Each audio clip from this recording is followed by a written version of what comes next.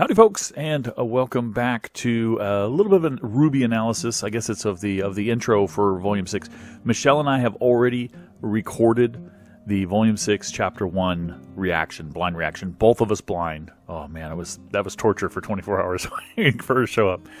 But we did have that recorded. It will be released as soon as it is publicly available on Rooster Teeth's site, and then I upload it. And then Rooster Teeth has to approve it, has to let it through the initial blocking, which I'm sure will happen. So you can expect it's probably going to be. I imagine there's going to be a lot of requests for Volume 6, Chapter 1 videos on Rooster Teeth to clear. So it could probably be late on Monday, might even be Tuesday before it gets cleared. So look forward to it then. It's not going to be earlier than that. I thought about uploading it early and leaving it private and asking Rooster Teeth if they would clear it this week, during the work week, prior to it becoming public. But I didn't want to push it, I didn't want to run the risk that they wouldn't believe me. So I'll upload it once it becomes public. So that means I'm probably going to upload it on Saturday and then put it in the dispute, put it in the request, and we'll let them clear it. So expect it Monday, late Monday, or Tuesday at the latest. But I wanted to take a look at this intro video and talk to you guys about a few things because it's available on YouTube. Everybody can see it, and there's a few things in here that I think are pretty darn interesting. I think you guys think are pretty darn interesting too. Michelle and I reviewed it, and we reacted to it blind, and we talked about it in the episode, so you'll see it then. But just to start out with a little bit cool intro with the whole Crescent Rose expanding in all her glory in different modes, which is really cool. Rooster Teeth original series, a little more Crescent Rose, and RWBY, of course, shows up first, being really kind of the lead of the show, right? Not a big surprise at all. This is all very stylistic stuff. There's nothing to really glean from this. They're all pretty much in their regular outfits. Looks like Volume 5 clothing. In fact, Weiss doesn't even have the scarf, and I don't even think she has the leggings in this. I could be wrong. Then goes to the moon, which is solid here. I don't see a broken moon. Do you guys see a broken moon? Interesting. I think this ties into when we talked about the trailer. If you watch the analysis of the trailer on this site, I mentioned that I thought there might be some flashbacks into previous incarnations of Ozpin and things like that. I think we might be getting that, and I think this moon might be an indication of that because it's solid here. It's not broken. And then the RWBY logo, Volume 6, goes to dust, which is cool. I like the snow through the whole thing, kind of giving the impression that we're going to be an atlas. And there goes the moon, right? Let's back up here. And then, kaboom! We're going to see an explanation about the moon, I think. I think that's what it's telling us. I hope. You know that the intros don't always... what you see in the intros don't always actually happen. And sometimes they're stylized versions trying to give you the impression or a mood or something like that. An analogy for what's going to happen. We get what's left of Team Juniper plus Crow plus Oscar, which is pretty cool, of course. And Ren and Nora, yes, look at that. Ren looking at Nora like that, and Nora holding him like they're. Come on, after what happened at the end of Volume 4, they're a couple. They've always really been, but they're, I think, more openly admitting it to each other now. So that's pretty awesome. What is Oscar reading? Atlas Mechanics. Like Popular Mechanics, I guess? Okay. Well, we know that Oscar, before he was with Ozpin, was a farm boy and had to work with machinery and all sorts of things. So maybe that's one of the reasons why he's interested in essentially a Popular Mechanics magazine. That's pretty cool. Of course, Crow is bored and tired. And John is very eager to go, very gung-ho. It's cool stuff. All right. Where do we go to next? Oh. One of a couple of scenes between Jean and Oscar, which I think are going to play out a little bit later. We'll talk about that in a moment. Just a funny little scene. All right. And then we get RWBY, Weiss back together, passing by Blake and Yang back together. These are the original pairings, remember, from Volume 1 when they found the chess pieces. And, of course, the shot of Adam kind of overshadowing the two of them, having a definite impact on both of them, together and alone. And of course, they're on the train. That was kind of a theme of the first I wonder if they're going to get back on the train because it's in the intro. I wonder. But Crow and Ruby and the old lady, which, you know, guys, I suspected in the trailer that the old lady might actually be a maiden. I think she's the Winter Maiden. I still do. Some people are saying the reason she's wearing the goggles is she's a silver-eyed warrior. I don't know. Well, I don't know. I think a maiden could have protected herself. Well, I'm not going to talk spoilers about episode chapter 1. We'll talk about that in another video. But I still think she's actually the Winter Maiden. Now, I wouldn't be surprised if she turns out to be a silver-eyed warrior here to help with Ruby, because as you see, oops, you know, you've got Ruby and Crow here, and then she appears. Now, that could be completely applicable if she's a silver-eyed warrior or if she's a Winter Maiden. You know, all of this would be applicable. So I don't know if it means anything really. Although we're going into the eyes and we're seeing Ruby, which is why I wouldn't be surprised if she's a silver-eyed warrior, because it's going through her eye into Ruby's eye, right? So that kind of is telling you she's a silver-eyed warrior. So I'm still holding out hope that she's a Winter Maiden. But I have to admit, I think the evidence is pointing towards a silver-eyed warrior. All right, well, Crow again, drinking on the road. Oh, being grabbed by Grimm. I wonder if that's symbolic of something. Lots of Grimm, and then Grimm going for her, for Ruby. Grimm, almost tentacles. Kind of creepy hentai stuff here. I don't know. Weird. And then we get the most mysterious character. There is something weird going on here, guys. Okay. I'm going to talk a bit about who I think this is, and I'm also going to talk about maybe there's two people that look like this in this intro. We're seeing two people in these brown cloaks. I'm not sure. Notice in this shot, this person back here holding an umbrella. Okay, they're a character that used to kind of hold an umbrella. Well, there's one that had a cane, and his right-hand person, his right-hand girl, if you will, had an umbrella or a parasol, whatever. And that would be Neo, right? Now, notice in this shot, umbrellas, kind of symbolic. This person has two apparently human arms. I know there's some speculation this might be Cinder, but I guess that left arm might not be human. The right one clearly is. The left one might be in a glove, or it might be a bone or something. I'm not sure. So maybe this is the one we saw in the second, but I still think it's going to be Neo. I think it's kind of a misdirect maybe, or maybe it's symbolic of two characters. That's what I was getting at.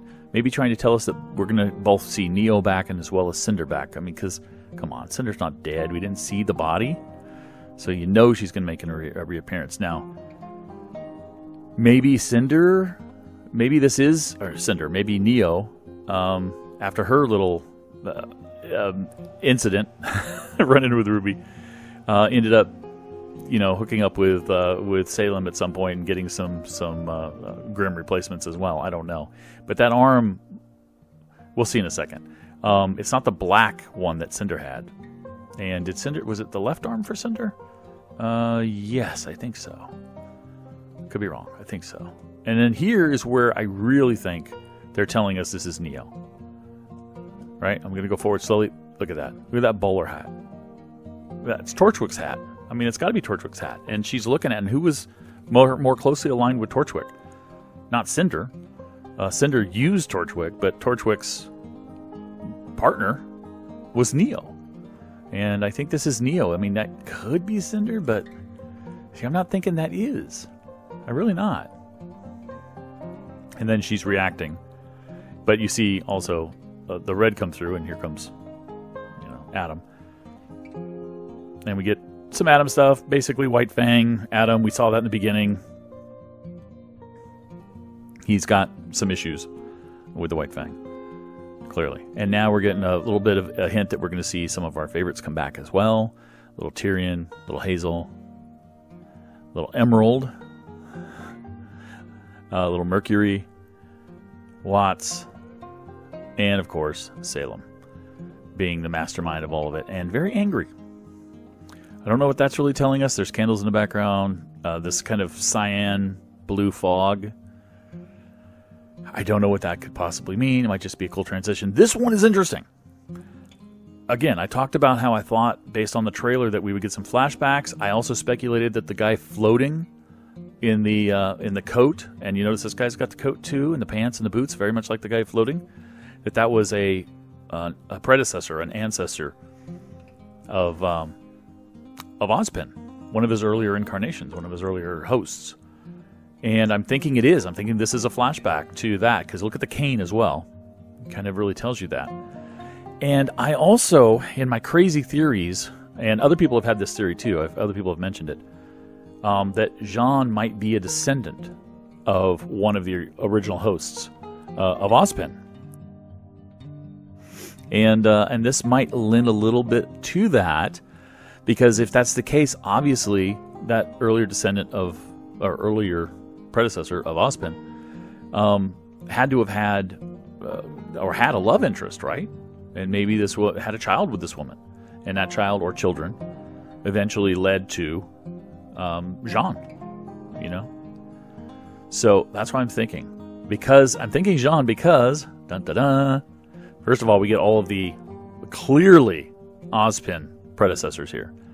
I don't know if it goes back to the very beginning, because there was a talk that he was, obviously we know he's the wizard. Some say he was the king who brought the peace to the world, ended the war. We know that Jean's ancestry goes back to the war, and he's got some relics from that time period. Here's some armor, kind of similar, not really, kind of similar, invocative of Jean's armor. But then we've got some other people back here that I don't know who they are. If we're able to meet them, I know I think they're Ozpin hosts, but whether or not we're going to know who they are through flashbacks, I don't know. And then we've got Ozpin turning into Oscar, and here's Jean. This is why I think we're going to learn about Jean's connection at some point in this volume. I sure hope so. He's come and had him pretty angry. Now, they could have chosen any character. If it's a case of Oscar/Ozpin doing something that gets the team in conflict, which we predicted from the trailer, because we saw the scene where the Team RWBY was very upset with him, or seemingly upset with him. So if there's conflict, it could have been any character, but why'd they pick Jean? I mean, he's not in the snow with them right now. He's on the train. So that's what I'm thinking. We're going to get something else. And he seems very, very angry.